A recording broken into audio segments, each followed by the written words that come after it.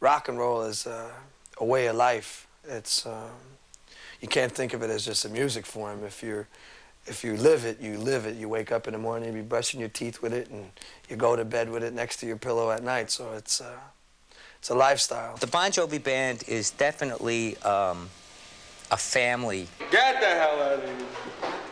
We do. Everybody kind of does everything together. The only band I've ever been in that gets along this well. We're best friends. Blood, you see. We ain't no verses, I can tell you that right now. Family, family. Plasma.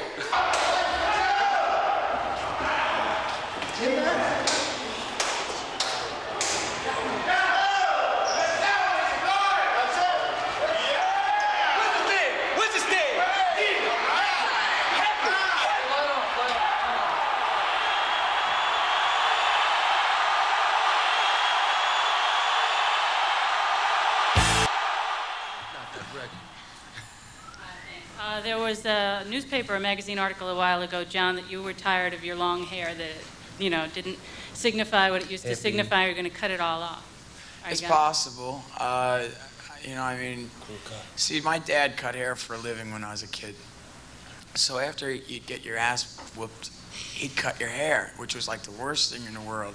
So now you'll see my brothers and I all have long hair, basically because we're all older and bigger than he is, Well, I mean, like the Beastie Boys have in their riders, they have a safe condom rider, safe sex rider. They have to have condoms in the back of their dressing rooms. Do you guys have anything like that? Did you stick with that? The Beastie Boys have influenced a lot of what I do, too, Next question. Listen, are you engaged? That's the hot rumor. This is the way I look at it. Marriage is an institution, and I'm much too young to go to an institution. That's right. I wanted to know if you're going to continue to use the Pizza Parlor Jury when you record your next album. The Pizza Parlor Jury. That's cool. It's a cool name for a song. That's the name of the album. It's the Pizza Parlor. Could you just explain that maybe for some people here that might not know what that is? In Saraville, New Jersey, was a small recording studio that nobody knew existed. Right around the block from there was a local pizza parlor, milk store, and maybe a dry cleaners or something. But the kids would hang out there, and we were right around the block rehearsing and writing all the material for this album. And finally we went over there and invited them all back into the studio with us. And so there was 30 kids that really picked the material for this album, and songs like Never Say Goodbye, which we never released as a single, yet people liked, or Wild in the Streets, which is another fun live song, would have never made the album had it not been for the Pizza Pie Jury. And Probably. I'll tell you, that was probably the smartest thing we ever did.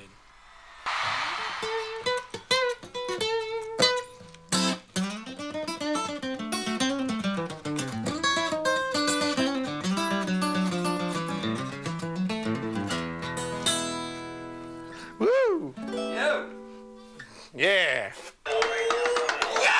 Uncle Richie's gonna take his medicine now.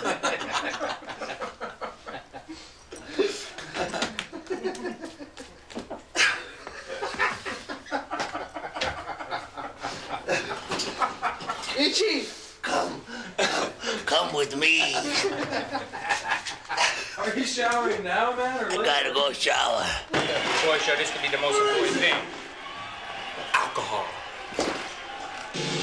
Please, folks, don't try this at home. It's only for professionals. You must understand this. Never drive while you're on stage. That's right. Gus. Rumor has it that we have our own plane. You've heard these things, you've seen them on TV. This is it. Bon Jovi play. Look, brain claw. Yo, Holmes, this is Mr. Sweet William. Mr. Sweet William Gear, man. He does security for Bon Jovi. This man's security coordinator. What do you have to say about it, Bill? We secure, baby. We secure. Are we secure here in the Tokyo Budokan? We secure, babe. We secure. Now, it's off to the showers. Quasimodo. I must go to with him wherever he goes. Godzilla movie. Of course it's the Bon Jovi plane. But will it still fly? I know. Hi. Can I call you? I won't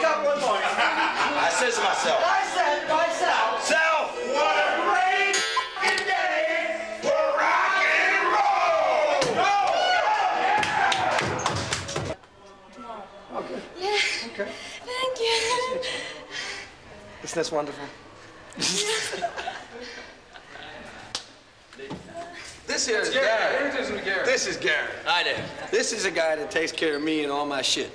All this shit. Very important man to me.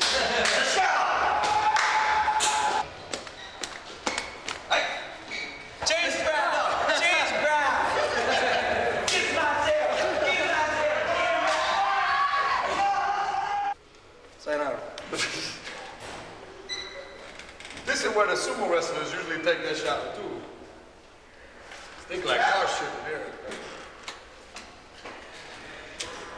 Our philosophy is that we're not the show, but the kids are the show. We're just the host of the party, kind of thing, you know, like, and we have a good time with each other. You know, when we play rock and roll on stage together, man, we have a good time, man. We look at each other and we're happy to be there, you know. We're happy to play with each other there, you know. So it's so, and then the kids come in and they see that the band is happy and the hosts are having a good time at the party, so they're gonna have a good time. Yeah, I think Bad Name was my favorite. Bad Name? Yeah, it's because it was the first real video we ever did, and it just showed the energy, particularly the band, like we are.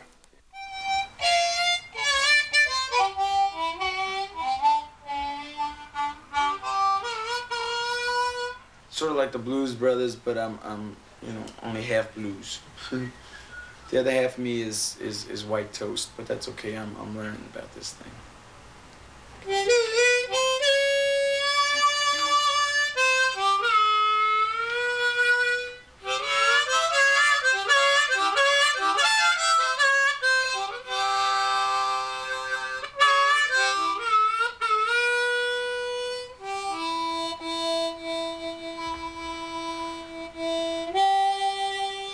And a half. So basically, I thought, if we sold 1 million records, I'd be the happiest kid on earth and I could get off the ball. But it's been a dream come true now, 12 million records. That's pretty amazing. Well, actually, we only sold 2 million records and my mom bought 10 million records, so. Doc McGee. Doc, he manages this band. Doc's an imposter. He is the guru of rock and roll. The man behind the plan. A voice on a telephone. Oh, wait, here he is right now. Excuse me. Hello. Okay, well, I'm in an interview right now, Doc. Wait, hold on a minute, okay? See, Doc, this is like Charlie's Angels. You know, like on Charlie's Angels, you never knew who Charlie was, but they got all the commands. That's Doc. I know that I would still be back at Kinney's had it not been, you know, for the team of me and Doc, because, you know, we're best friends, you know, and that's what made it work. Well, okay, go ahead. For you at home, go up to your TV and scratch it. This is a scratch and sniff portion, which you will be sick in about a minute. Jovi's a family. We've been doing this now for 4.5 years straight. And it's like your brothers, you know. It's like everybody's, you wake up with each other, you see your brother every day, and, you know, it's like a family, you know, so. The crew, gotta thank them. You figure there's, you know, I mean, literally, sometimes hundreds of people working behind the scenes to put a show on. And starts at 6 in the morning and ends 3 or 4 the next morning, and then they have to not only cart the stuff to another place, but just do it over and over again. It's pretty strenuous. It's almost melancholy, you know. It's the road is exactly the road. We have the best people working for us. I mean, we just do. It's just a real bunch of characters.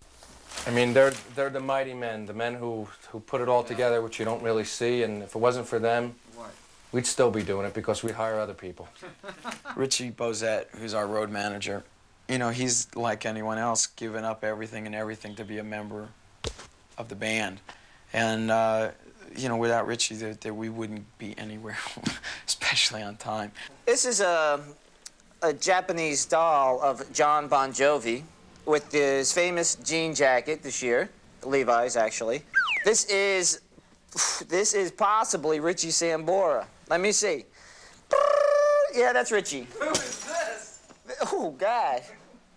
I don't know. Who is that? Wrong band. It's true. We have Reggie Cray, or you might want to call him Danny Francis, or you may want to call him Robert Bach. Danny Francis is the chief of security, and he's gotten to a point where he's lied to us so much over the last 16 months. I haven't got a clue what his name is. He makes me pay him in cash, so I don't, I don't have a clue about this guy. Yeah, he's got a few names, a few aliases. Is this the stupidest thing you've ever seen? Spanky, our wardrobe girl, the best. You gotta help me sew. If you're gonna help me sew, you can stay. She's sort of like your sister and your mother and your girlfriend and your best pal all rolled up into one. And Spank makes sure that our clothes don't stink as much as they used to. They just stink a little bit now. Paco likes to give us a hard time every once in a while. He was a tour accountant for God. Well, Paco makes sure that we have money.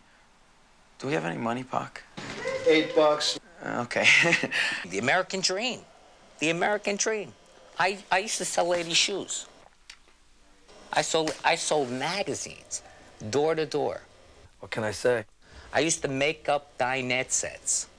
Still trying to explain to me actually what he does for a living, and I can't figure that out yet. And Steve Lemon is the guy that climbs up in the ceiling and hooks all that stuff up there. He's called a rigger. If you don't know what a rigger is, Steve isn't afraid to walk the wire, you know? He'll walk on a wire. Steve Lemon was the sole reason, I have to say, and the reason that Captain Kidd can fly.